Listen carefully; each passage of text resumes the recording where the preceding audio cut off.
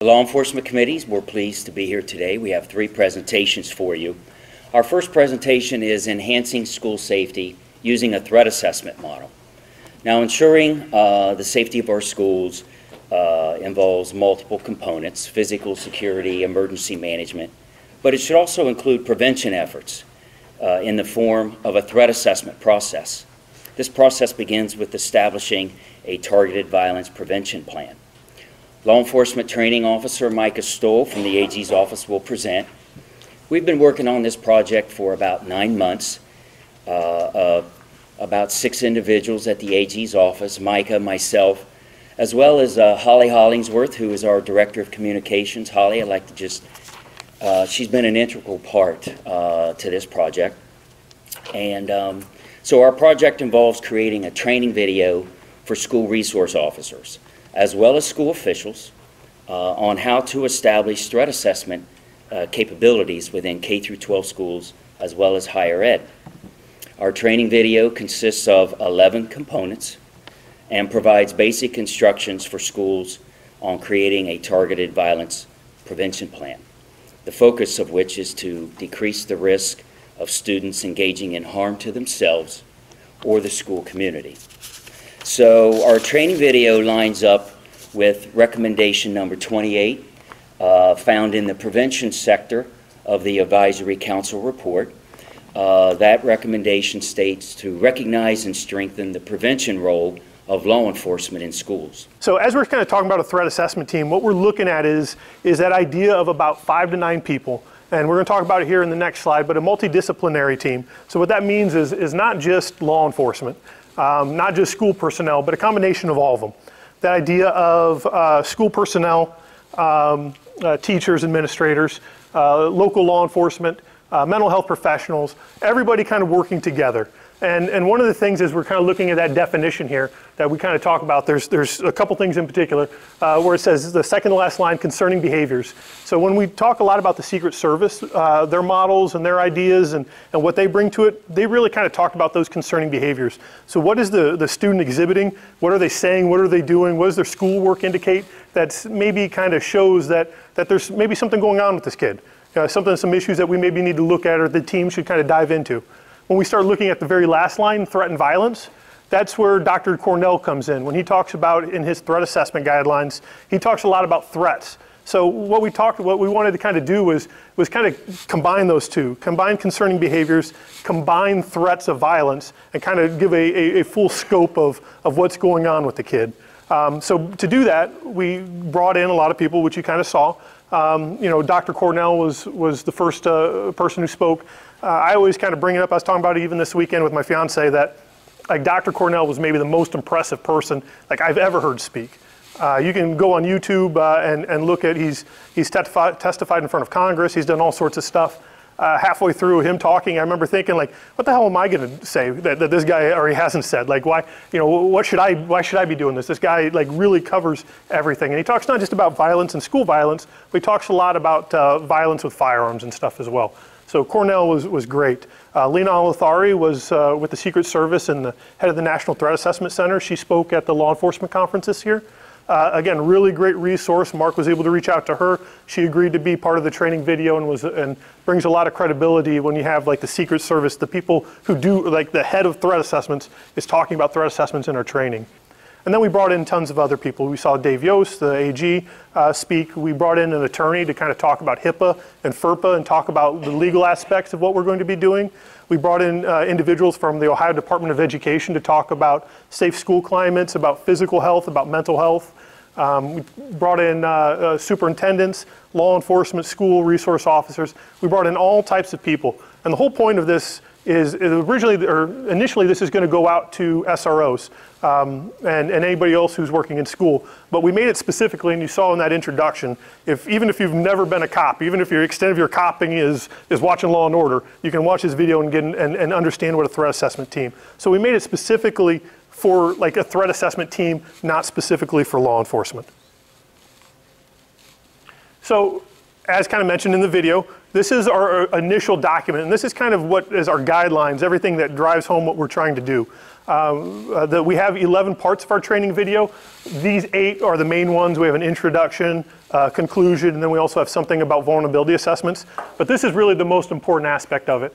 And it's the whole idea of this kind of sets the framework for everything that we're doing. So I thought I'd just talk really briefly about each one. So the first one, again, is about putting together a multidisciplinary team. Again, school personnel, law enforcement, mental health professionals, everybody that can kind of bring in information about this kid, about the student, so that we can kind of get a full picture of what's going on in their life. The second one is defining concerning behaviors. Now that's going to kind of be up to each individual team, because a concerning behavior maybe in a more urban school would be different than a concerning behavior in a rural school. You know, it could be different depending on the age of the kids that make some sort of threat or exhibit concerning behavior. So defining concerning behaviors is really going to have to be individualized, and that's a really key component to everything that we're doing with this team, is that it has to be individualized to that student, to that incident, and what's going on. Third, create a central reporting system. So we mentioned House Bill 123 is what set the groundwork for this threat assessment team. It also says that there has to be a central reporting mechanism that's a 24/7 manned location that people can send texts in, emails, phone calls, or whatever to kind of report to anything that might happen. There's a program in Colorado that's kind of the model program that everybody uses, and I think it's kind of going to be kind of modeled here in Ohio as well. It's going to be headed up by DPS, also in conjunction with Ohio Department of Education. We won't have a whole lot, as far as the AG's office and this training, won't have a whole lot about the central reporting mechanism, other than talking about what it is and how it's going to kind of be used.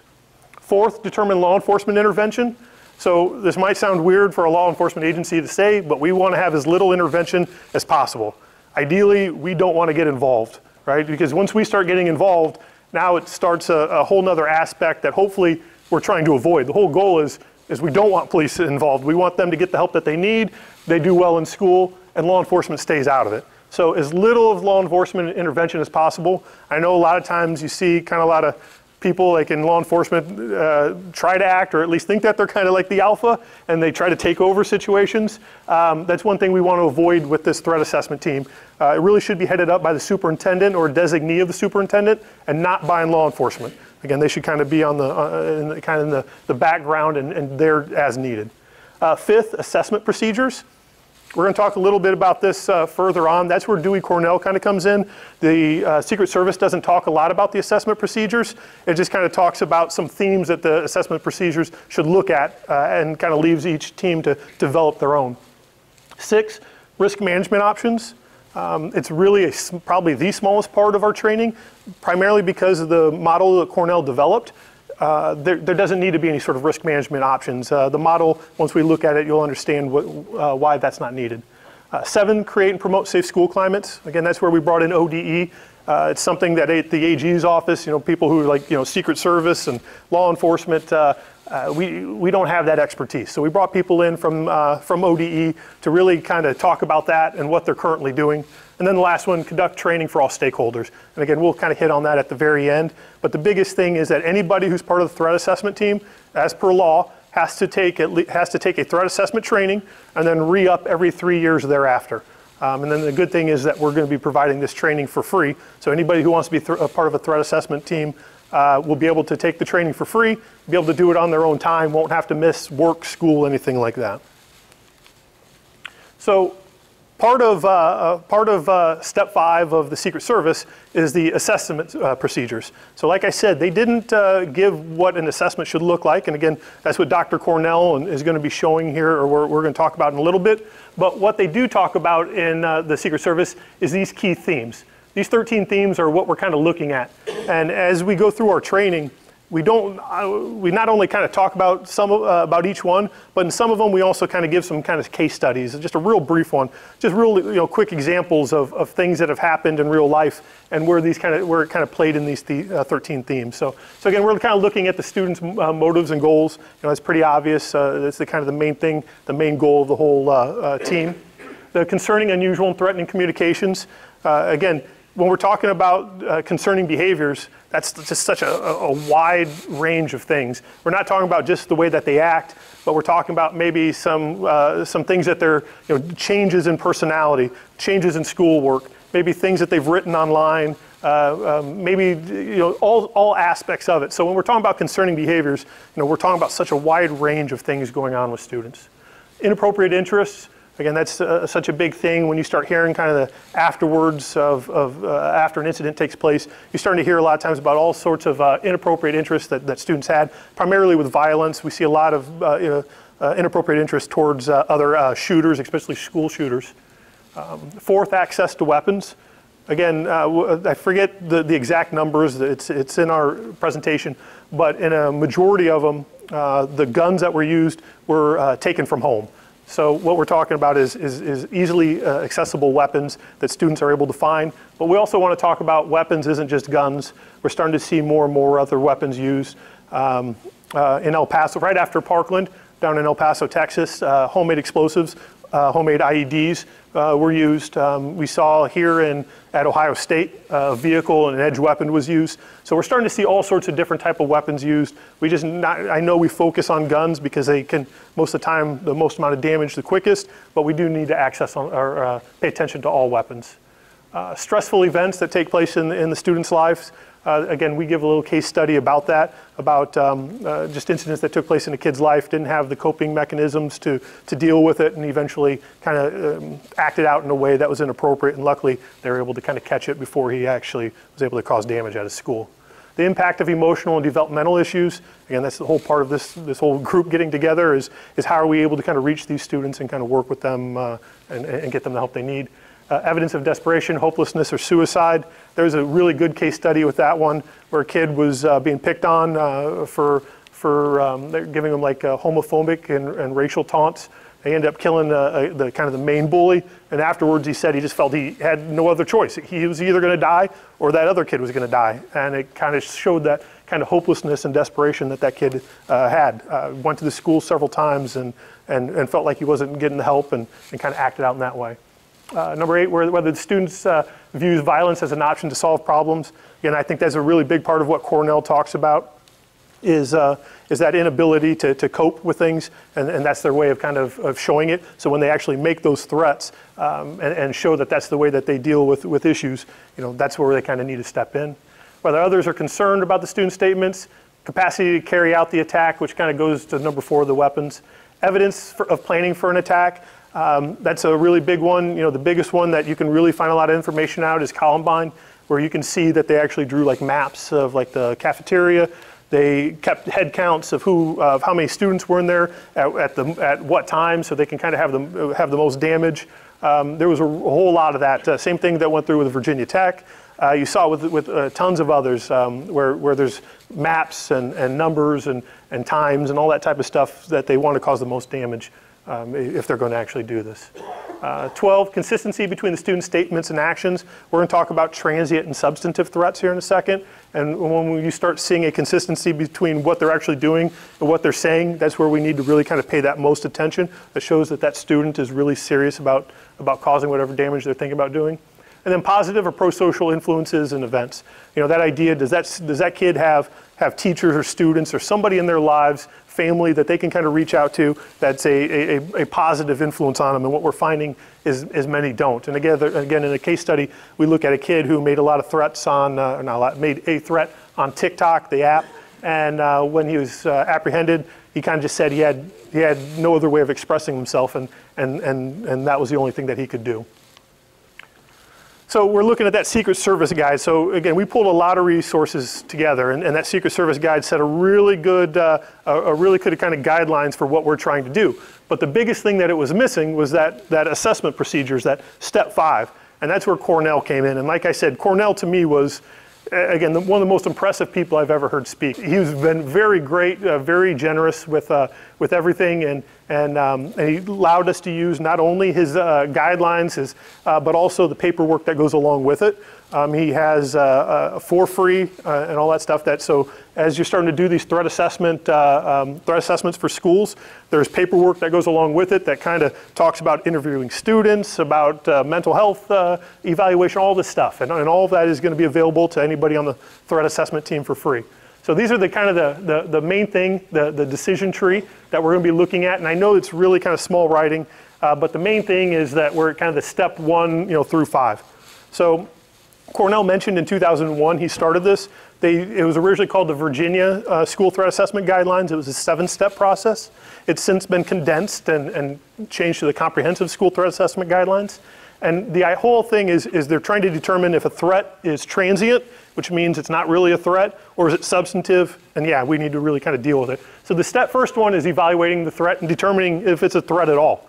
So, we've all heard the story of like the kids on the playground playing. They kind of point their fingers like they're guns shooting at each other or doing whatever, and a lot of times that overreaction of dealing with the kids. I mean, in the end, most of the time, it's not a threat. It's kids playing, right? So maybe you talk about, hey, that's not appropriate. We don't do that at school. But, it kind of meets that first one. It's transient, not even transient. It's not even a threat at all. And then the second one, attempt to resolve the threat as transient. Think of something like, kids are in an argument. One of them says, I'm going to kill you. Well, it's one of those things that people say. Doesn't mean that there's not going to be repercussions. Doesn't mean that the kid can't have some sort of suspension or in-school suspension. Doesn't mean that they can't get referred to any sort of mental health treatment. But most likely, they're not intending to kill them. It's just something that's being said. So the biggest part is 3 through 5, that responding to a substantive threat. So if we've moved to step 3, then you're going to automatically move to 4 and 5. So the whole thing is if we've moved to 3 is we've determined that threat is serious. So a lot of times, like we talked about earlier, if the student's actions and their comments kind of mirror up together, then we're moving to that step 3, that it's a substantive threat. And if it's a substantive threat, then we need to do step 4, conduct a safety evaluation. And that means we're definitely getting some sort of mental health treatment. And that's where, if law enforcement is going to intervene, it's probably going to be there in step 4. So that's where somebody's made like a very serious threat, has brought a weapon to school, has posted something online saying what they're going to do. So in that step 4 is where law enforcement is going to probably get involved. And then step 5, that implement and monitor a safety plan. So once we've kind of, if I made a threat, they intervene, they stop it, they do all that stuff. At that point, you can't just end it, right? Now you've got to have some sort of safety plan, not only for the student, but for the whole school. And that's one of the most important parts is implementing and monitoring that safety plan. So one of the things that, as we talk about this decision tree and this assessment process, one thing to really kind of think about is sometimes schools think of it as a kind of maybe a cumbersome process, something that will cause more work for them to do. But really the whole goal of this is to make things easier, is to give them a step-by-step process, the paperwork to follow, so that if they want to, they can use this and really kind of have a systematic process that they'll be able to use every time that there's some sort of threat done. And the whole other thing that we're trying to say is that this is use a kind of whole community approach. Is understand that the kid has a life outside of school, that they have family, that they have friends, that they have clubs, activities, all these other things. So if they are making threats, it's great to talk to teachers and classmates and maybe the football coach or whatever, but realize that there's all these other things outside of their lives that's going on that's affecting what they're doing.